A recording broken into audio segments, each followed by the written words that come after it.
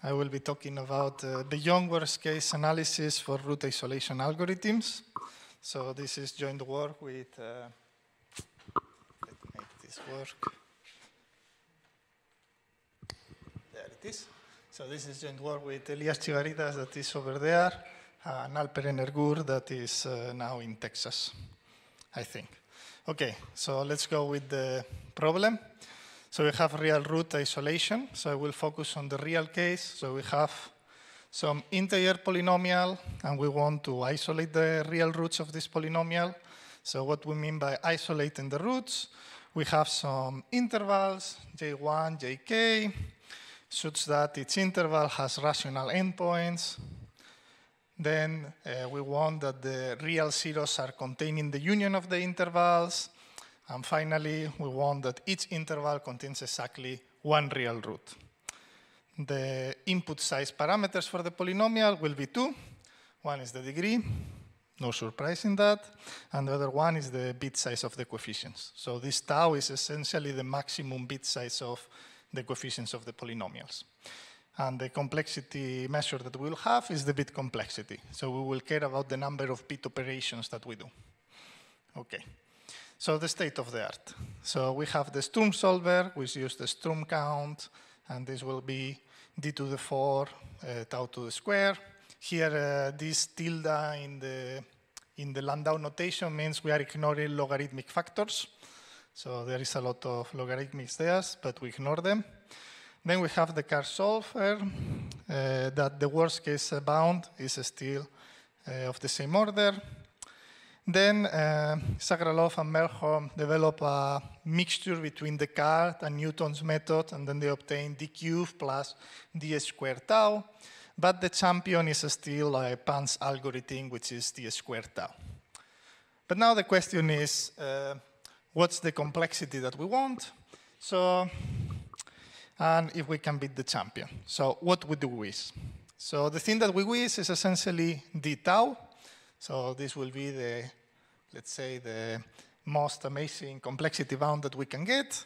Probably we will never live to see this, but okay. Why we care about this? Because this means that we can compute the real roots as fast as we can read the integer polynomial. So as fast as you can read, you can compute the roots. Okay, so now we go here with our friend Descartes, probably known to everyone in the audience. And let's talk about his rule of signs. Okay, so you take a polynomial, and then you just look at the coefficients of the polynomial, f0, f1, etc., and then you count how many times the sign changes. So here I ignoring the zero coefficients, and I counting whenever it was plus, it goes to minus, whenever it goes to minus, goes to plus, and there might be sequences of zeros in between. This I use omitted and this, for example, minus 0, minus 0, minus 0 doesn't have any sign variation. Okay, so what Descartes wrote after writing, what was Discourse of the Method, he wrote this appendix to it that was geometry, and there he has this observation that the number of positive real roots of a polynomial is less or equal than the number of variation signs. Now here, the most important case is that if the number of variation signs is less or equal than 1, we have equality. Of course, we are interested in counting roots in an arbitrary interval, so these positive roots is not important for us. So then one just does this modification.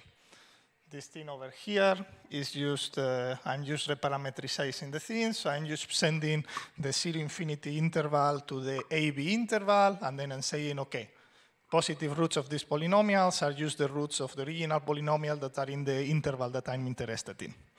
So now I have something that overcounts. So now the question is, what will Descartes say when I ask him to count roots in a given interval? Okay, the first thing is he will be always overcounting the roots. If his count is less or equal than 1, then I know that the count is exact. Then there is another exactness property, which is if I look at the number of roots that are around my interval in the complex plane, let's ignore constants, etc., and I know that this is less or equal than k, then I know that Descartes will not give me a count that is bigger than k. So that's good. Then this can be translated in Overskov theorem, which essentially is Descartes is the complex roots around, and if we want to make it a joke, Descartes gets distracted about the real things because of the complex things around. Okay. So finally, and this is the most important property for why we can use an algorithm with this oracle, is the subadity. So this means I take my interval, I divide it in several intervals, and then the sum of the count in each one of the intervals will give me exactly, will be at most the original count. So in a certain way, this subadity guarantees that the total count of signs across when I'm dividing and dividing the interval will not be increasing, will just go down. So the number of intervals I'm considering will not be increasing enormously. Okay, the algorithm here is now quite easy. We start with a subdivision. Usually this contains the initial interval. Then on it, I take some interval in this subdivision. I remove it from this. If the variation is 0, okay, I pass to the next interval. If the variation is bigger than 1, I divide this interval in 2. There might be a point in the middle, so I just check if this point is a 0. If it is a 0, I add it to my list of isolating intervals. If not, okay, I just ignore it.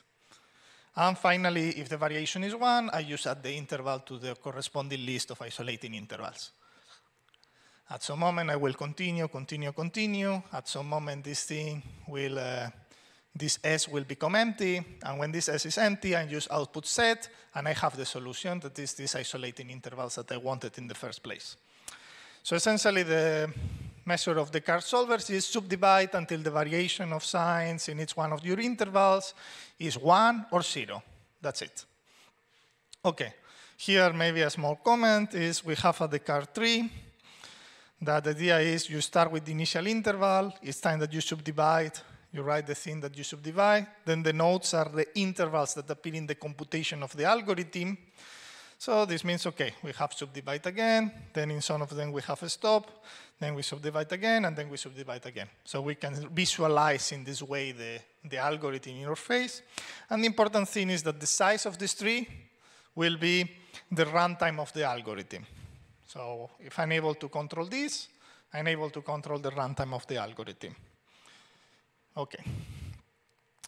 So now we pass, and let's go focus a little bit on the topic. So are we being pessimistic? So in the usual worst case complexity, what we will do is, okay, we take the maximum of the cost of our solver for a given polynomial where we bound the bit size by tau, and we bound the degree of the polynomial by d.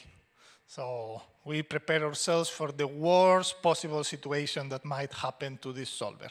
And this is the cost, the worst possible cost. Okay, now the issue with this is that this is pessimistic. Why? Because many times I don't want to solve just one polynomial, but I want to solve a lot of polynomials. So when I solve a lot of polynomials, I'm not interested in the worst possible cost, but I'm more interested in averaging, adding up all the cost. So then there might be a lot of polynomials that are cheap, and then maybe some few that are expensive. So this is the one that, this is the later case that usually we are more interested.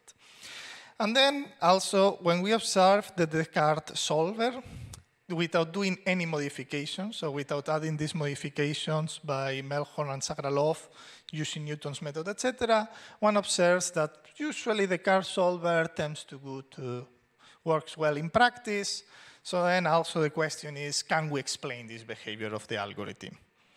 Okay, so in order to go a little bit beyond the pessimism, so we don't want to have the worst possible cost, one does this thing of averaging out.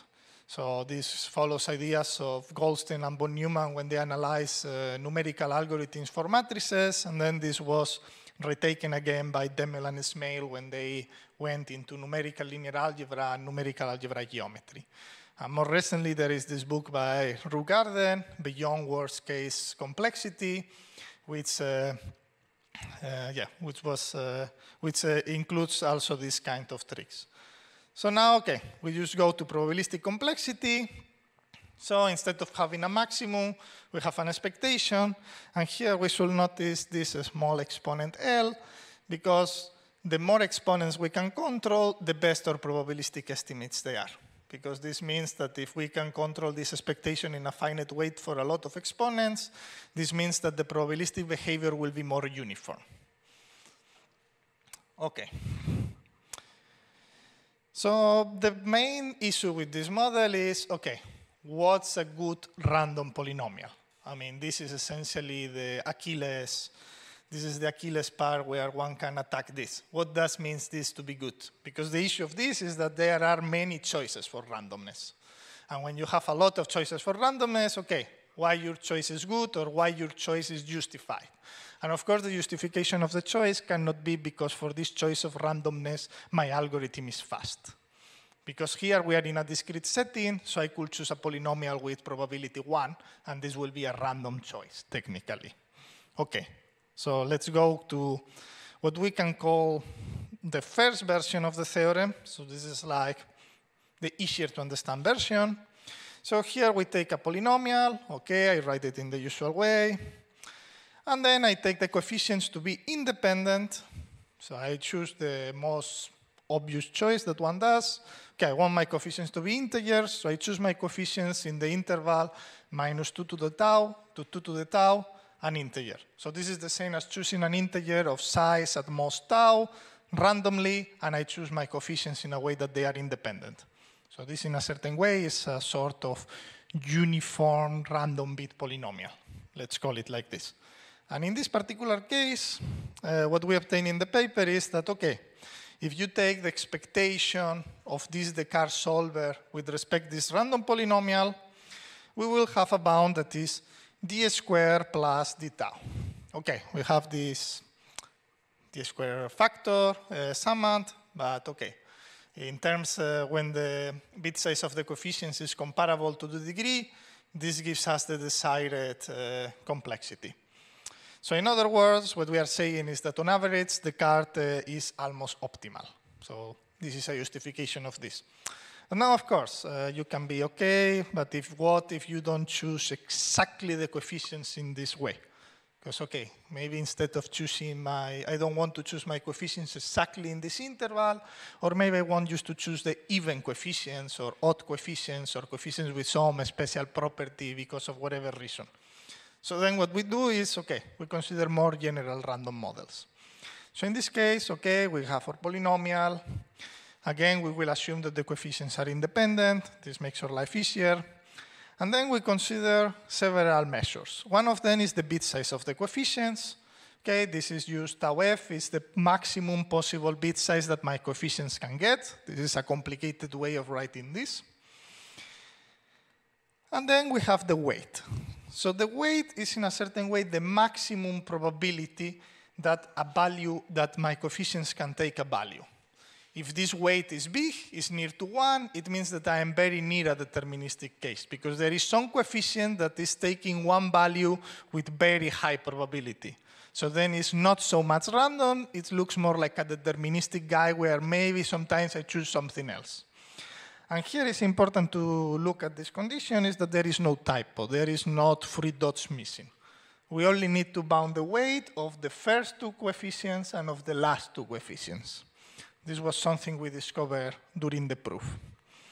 Okay, so once we have defined these 2, we introduce what we call the uniformity of f, which is this kind of complicated measure, okay, the logarithm of some quantity. And the important thing, okay, why we care about this quantity is because this quantity is the one that will appear in the theorem.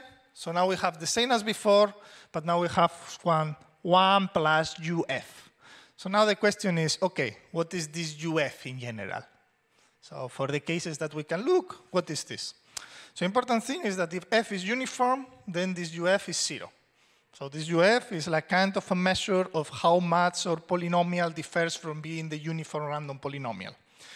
But then an important thing is that in many cases, this uniformity parameter of the random polynomial will be a constant. So you can forget about it. So in a certain way, we get the nice bound. So then we can, in the case that tau is comparable to d, then you can say that this is almost like reading, solving is almost like reading, so then that Descartes is almost optimal on average. And in order to illustrate this with a more, let's say, less abstract cases, let's show how we can use our model in order to produce example of random polynomials. So for example, we can control the support, as long as our support contains our 4 special parts of the support, so 0, 1, d minus 1, and d. We can apply the theorem goes through, and then we have that the support essentially, and that the uniformity parameter will be 0. So then it applies to this class of polynomials. Then we can also control the sign, so we can choose the signs that we want, and we can force our polynomial to have the signs that we want, the coefficients. So we can force coefficients to be positive, and we can force coefficients to be negative. And in this case, the uniformity parameter will be logarithm of 3, which is almost a constant. Similarly, we have the exact bit size, and okay, we can use prescribe an exact bit size for the coefficients. Nothing more, and again, we get logarithm of 3, and again, this is like 0.1. Okay, and then you can do a lot of combinations of this. So I can prescribe signs, I can prescribe support, and can maybe choose on even numbers. So there is a lot of way of combining these choices that I'm putting here. Okay, so the important thing of this is that our random model is flexible. And now a small comment, because otherwise Alperen might get angry at me, is that we have the smoothed case included in our model. So this means if I get a random bit polynomial, I get a fixed polynomial of a certain bit size. I get my sigma for the size of the noise, whatever means this in the bit case. Then I can consider the same smoothed game as usual. And then this will be a random bit polynomial. I can still bound the uniformity. So in a certain way, our model includes perturbation of fixed polynomials by a random polynomial of a certain magnitude. So this is good. Okay, so what goes into our analysis? So I will discuss briefly the 3 ingredients that goes into the analysis. On the one hand, we have condition numbers. Okay, we have this quantity, this numerator, this denominator with this maximum over the full interval minus 1, 1. Okay, this looks like a complicated expression. Important thing of this quantity is infinity if and only if our polynomial has a double root in the interval minus 1, 1. That's it. Because why we use this quantity? Because upper bounds on the condition number implies lower bounds for root separation, and lower bounds for root separation implies upper bounds for the depth of the Descartes tree. So the tree, in this way, we bound the depth of the tree. Then we have the other thing that we bound is number of complex roots. Because upper bounds for the number of complex roots, here it is important to care that we care about nearby roots, so we don't bound the complex roots in the whole complex plane, because this will be useless. The bound always will be D. But we bound the complex roots that are around the interval that we work, and around the other interval that we work. This means upper bounds for the width of the Descartes tree. So if there are a few complex routes around, this means that the width of the Descartes tree will not grow a lot. If the width of the Descartes tree doesn't grow a lot, we are good. So we are bounding the depth, we are bounding the width. So with this, we bound the size of the Descartes tree, and with this, we bound the complexity of Descartes. How we do this? Okay, we do some complex analysis, where complex analysis doesn't mean that the analysis is complex, but that they use analysis over the complex numbers. And there, the keyword will be this Tijmar's theorem. Not important now, this detail. And finally, the last part is that we have Bowles' smoothing theorem. So we have a discrete random variable, and we get a continuous random one, and we consider the sum. Then this will be a continuous random variable. And in this way, what we can guarantee is that we can use our all continuous toolbox. So this is 9 over Okay. So yeah. So in this case, we can use our all continuous toolbox to actually finish to transfer our continuous results to the discrete case that we are analyzing. So this is the important thing we are using it here. Okay. So of course, there is a lot of details that I'm leaving outside, but this is not important. So summing up, so the Descartes solver is almost optimal on average, and scary casco for your attention.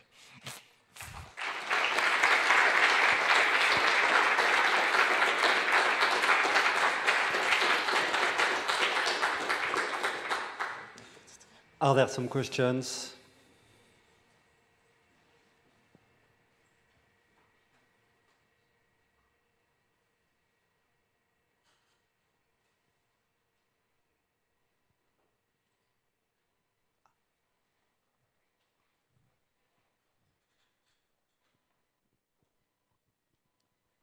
So thank you for the talk. I have a question. So at the end, you mentioned something about reducing to continuous probability. So, but your U of F, was it defined also for continuous distribution or only discrete distribution? Only discrete distribution. I mean, these are, UF was a polynomial with integer coefficients. So the distribution was discrete. So what about continuous, fully continuous distribution, like Gaussian distribution for the coefficients? I mean, then it's a lot easier because you don't have to do this. And this is in the, in the paper of 2 years ago with Chigaridas. That was condition numbers for the cube 1 hypersurfaces. So there we discuss it. And then whatever we apply here to the discrete case, it can be applied to the continuous case under sub-Gaussian assumption and anti-concentration inequalities assumption. Are there other questions?